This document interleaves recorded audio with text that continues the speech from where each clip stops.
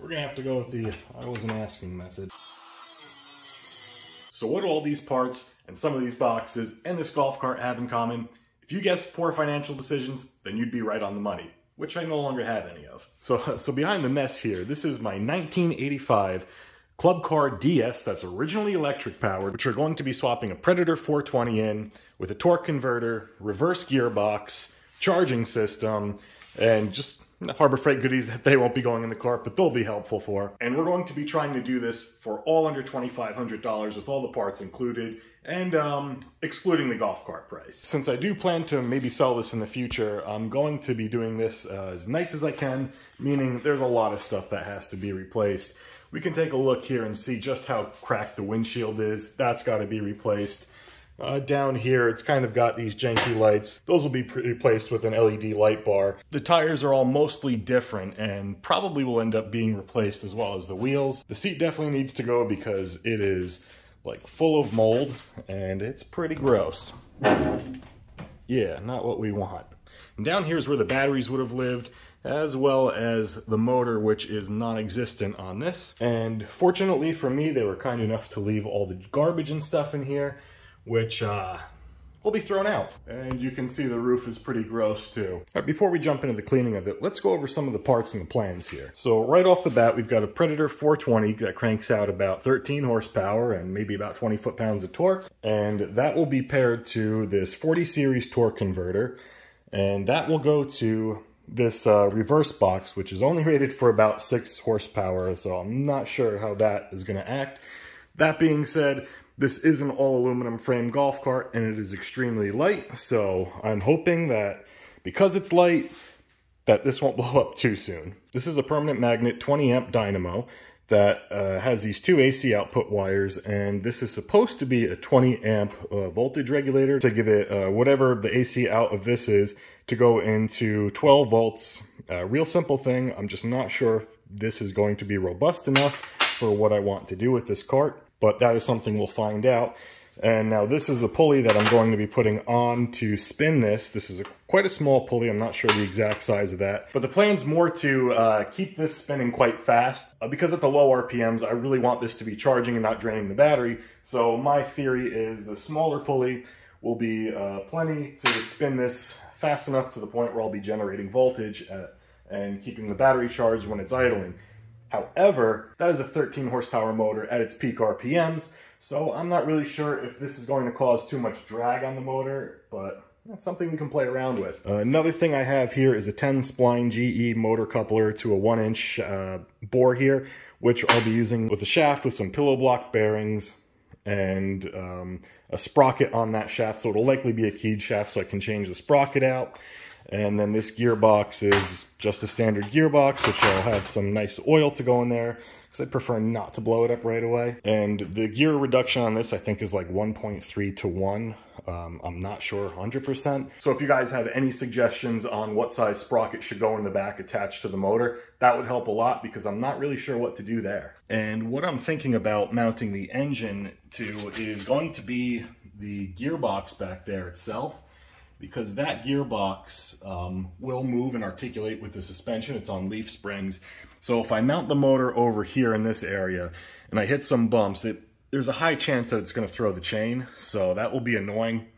So we're gonna have to figure out something to do there. And I was debating whether I'm doing it with aluminum or steel, but I'm thinking now with all the vibrations and the potholes and everything, steel's probably the best way to go. Another thing I'll also need to do is take these reflectors out and put some brake lights in it and some turn signals because I do want this thing to be road legal as it can be here in Florida. If there's any money left over in the budget, I might make an Arduino TAC, which would be pretty cool. Maybe like a 3D printed dash area there, something neat. Not sure what to do with that area over there, but if you guys have any suggestions, drop a comment below. And this forward neutral reverse for the electric motor, which was just a polarity selector, will be replaced with the actual gear selector, and as well as the charging port. I'm not sure what to do with that yet, and I don't know what this is or was. If you guys have an idea what that was, again, drop a comment. Now, in terms of the seat with this horribly rotten plywood, I'm going to just put a new piece of plywood on there. I'll probably keep this rail as it is, clean it up a little bit, probably paint it, And I'm going to make an attempt at making a seat for this with some foam and some vinyl, and then the same with these seat backs here, or these seats here, and then seeing if I can replace these seat backs, which I was able to find online, and then just put a nice seat cover over everything, because I have no artistic abilities, and that translates to my sewing skills as well. Another problem we're gonna have to tackle is this gas pedal. This went to, I believe, like a variable resistor or something, somewhere down there, but there is an arm that moves back and forth, so I'll have to figure out some kind of throttle linkage with that. And another thing that we have to take care of is the brakes, because right now there are no brakes on this car. We've tried putting it in park, nothing happens, and stepping on them while being pushed, nothing happens as well. So either the brake lines themselves will need to be replaced, which I was able to find online as well, or the shoes and the drums will have to be replaced, which on these carts there's only two. There's just in the rear, that's all they've got. So that'll be pretty easy to do. I also plan on replacing the worn out shocks or little struts in there in the front and the back, because the cart moves a lot, and if there's any money left over in the budget, I'll do the leaf springs as well, and maybe possibly toss a lift on there. Here's a shot of the differential down there, and I believe it's an open diff. And that's that coupler over there that will go onto that 10 spline shaft up there. And we're gonna make some stuff happen. Before I really start digging into this thing, I've got to clean it up because I don't want to get hantavirus or whatever other things are in there. Let's see, some wires that are well past their expiration date. And then there's this thing, which I'm not sure exactly what it is, but it looks like it was possibly an outlet or something. I'm not sure. Don't eat it. And some assorted nuts and bolts, but they're all kind of gross, and I have more.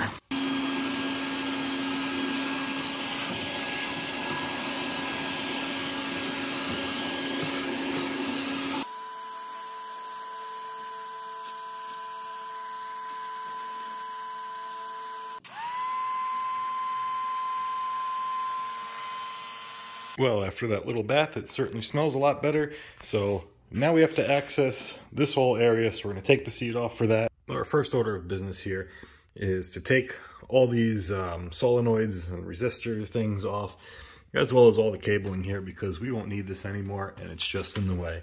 Another thing I'm wondering is if I have to cut this out to make space for where the motor's going to sit. Well, believe it or not, these old nuts don't want to come off, so we're going to have to go with the I wasn't asking method.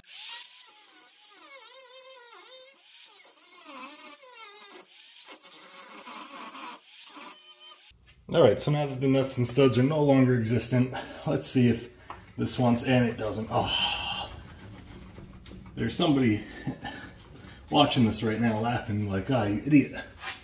That's welded, that'll never come off. But if you tug hard enough, anything will get off. Well, looks like there's a little bit of nut left, so I brought in the negotiator.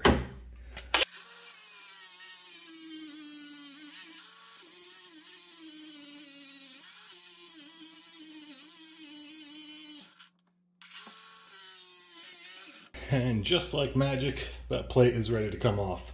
I've got no idea if these fasteners are in metric or standard, so I'm just kind of using a combination of both. Right now I'm using a 9/16. That seems to be doing the trick. Alright, well that took way longer than I'd like to admit, only because this all wires up into this thing, which is pretty neat. This is like the old throttle control system, and if you can see in here, there's like switches for each, I guess, corresponding solenoid and resistor, whatever you want to call them. So the further you press the pedal back in, the different switches it hit, which, yeah, it's pretty cool. Very cool, like old school electronic control box. And the reason I didn't just rip all this out is because just because I don't need it doesn't mean that someone else won't. So I'll probably just put this for like free up on Facebook Marketplace or something. Now it's time to pull out the rest of this stuff. All right, now it's time to unbox the Predator after we've made some space. Looks like it came with a gasket for maybe the starter housing, and I think some jets too for the carb. That'll be nice. And there we have it. So the plan is to get the motor in this orientation, with the pull start being over here, which I'll probably remove just so I could have better engine cooling. And obviously The exhaust will come off, the gas tank will come off, and I might do an air filter setup differently for the carburetor here. Let's see if I can get this thing in. I don't think it's gonna want to. There we go. Well, it's in, but it's not in the right way. Some things definitely have to be moved first. I'll probably have to take off the exhaust and the intake housing. Let's see what that looks like. Hey, look, it's a thumbnail shot. So here we go. Here's a problem that I can see already is, so we've got the shaft over here, and then the input shaft for the motor is all the way over there. So we are quite a ways off. So we need to come this way quite a bit. But that presents a problem with potentially interfering with this beam here, which I believe to be pretty structural, and I don't know if I want to notch that. So I've got some thinking to do, some measuring to do, which will all be done in part 2. And make sure you subscribe, because you're not going to want to miss me trying to get this 420cc motor into this electric golf cart, which is already kind of small and already kind of cramped, but I think it's going to be a lot of fun, especially having reverse as well. So this is going to be a big challenge. There'll probably be, I'm guessing, maybe like 4 or 5 parts to this. Probably about the 4th, I'm hoping, part is where I actually get to go and drive it. So like the video if you liked it, share it with a friend, leave a comment below if you want to see something done differently or if you want to see something extra added to this cart. And remember, as always, keep it foul.